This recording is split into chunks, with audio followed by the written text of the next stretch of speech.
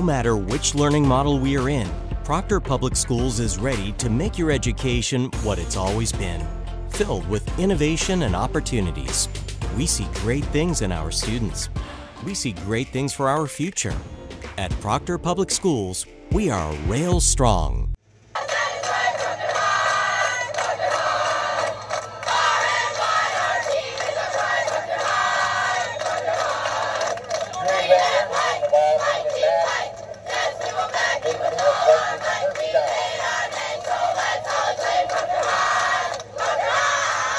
Good morning, Rails. Welcome back. It's election day across the country, very patriotic day here in America. Hopefully you seniors who are 18 already have gotten out and voted. I got my sticker here. I voted. Good deal. Did my patriotic duty. So it's going to be an exciting day to see who will be leading our country here for the next 4 years. And here at Proctor High School, it's an exciting week as we are starting our homecoming week. Fall homecoming here on Wednesday, and we have lots of events to talk about and things going on. So let's get to it.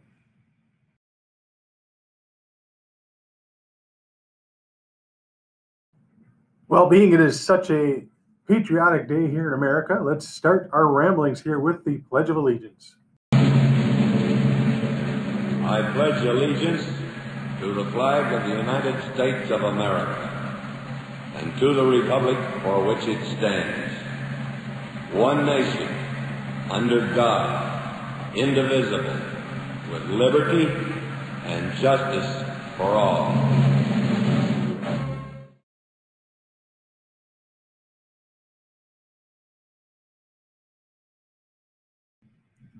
Well, in the spirit of elections and voting, our King and Queen candidates in the Fall Homecoming Court will be on a ballot for all students to vote by the end of the week for who our Fall Homecoming King and Queen will be.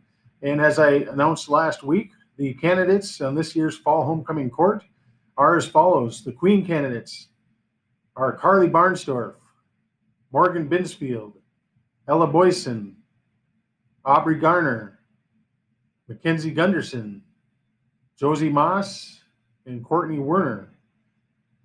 And our King candidates, Evan Chikalski, Sage Henderson, Alex McPhee, Nolan Mealy, Wyatt Oakstead, Spencer Smith, and John Werner. So those students will be on the ballot for Fall Homecoming King and Queen, and you will get a ballot by the end of the week. I'll send an announcement out with some information about how to vote for your choice for Fall Homecoming King and Queen.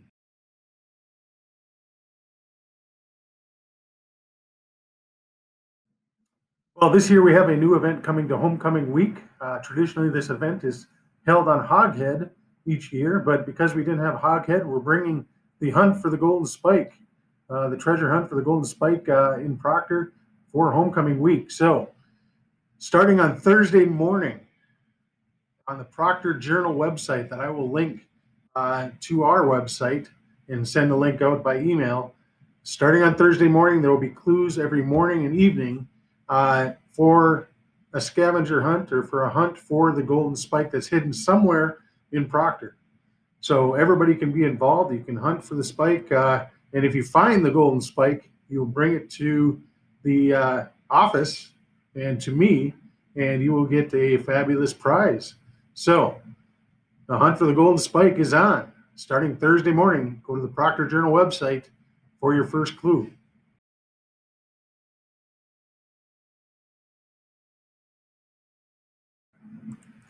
Well, get ready for some exciting action on Sunday at Eggerdahl Field. We are having our first punt, pass, and kick competition. This kind of takes the place of our Powder Puff football tournament that we had in previous years. But girls in grades 9 through 12 are encouraged to get teams together of 5 girls and 2 guys, preferably football player guys, by Thursday to participate in this punt, pass, and kick game on Sunday at Eggerdahl. Once teams sign up, one team member will be emailed to tell the specific time in which their team is participating. The times will be somewhere between 1 and 4 p.m. And this is kind of an individual and team competition where girls will punt, pass, and kick to see who can do the best with those things. and your teams will get points based on your performance. Teams are encouraged to dress up as a team in fun attire, and social distancing and masks are mandatory. We hope that you have a great turnout and everybody show their school pride, and look for an email from Mr. Gildeman with a spreadsheet to sign your team up. Or if you have questions, contact Courtney Werner. She's the one that will help you get registered if you have questions and don't see the sign-up form. So get your team signed up as soon as possible by Thursday.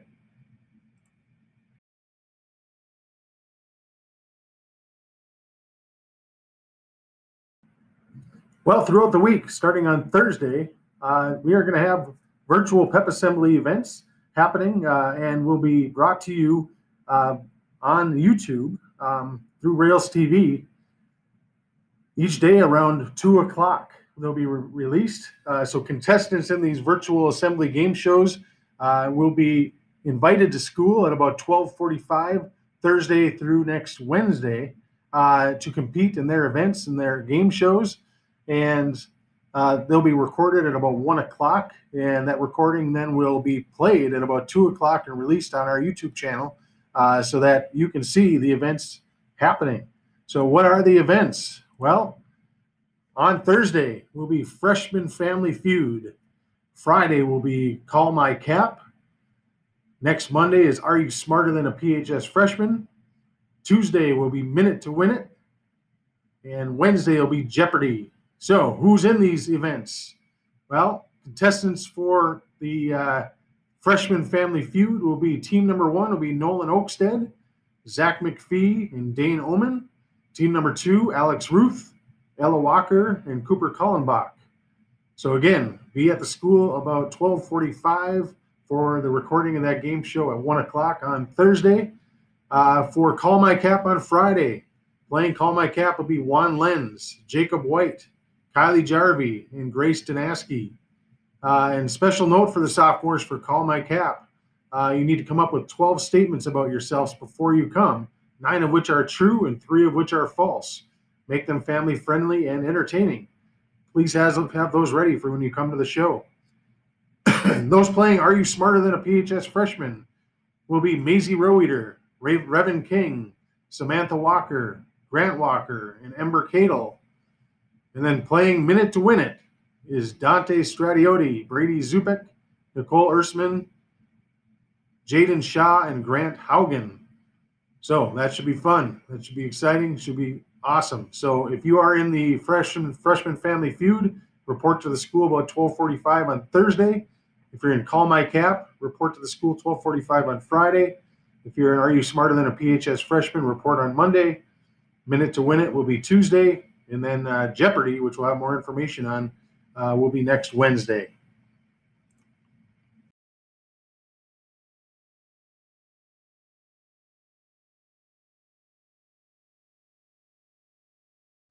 Well, as we traditionally do on homecoming week, we have dress-up days to show your school spirit.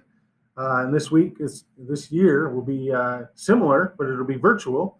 So on this Canvas code right here, you enroll in this Canvas code. This is where each grade level will have a module in Canvas with that Canvas code class to see how you can vote for the people with the best dressed this week in terms of the themes.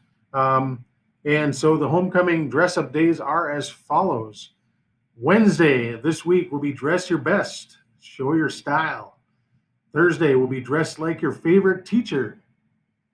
Friday will be Camo Day in honor of the opening of deer rifle season.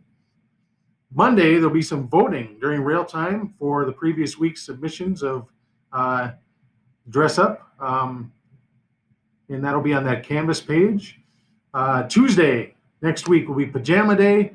And then Wednesday, November 11th, will be Jersey Day. So again, log into and go to the Canvas code listed here, enroll in that course, and look for your grade level module to get more information.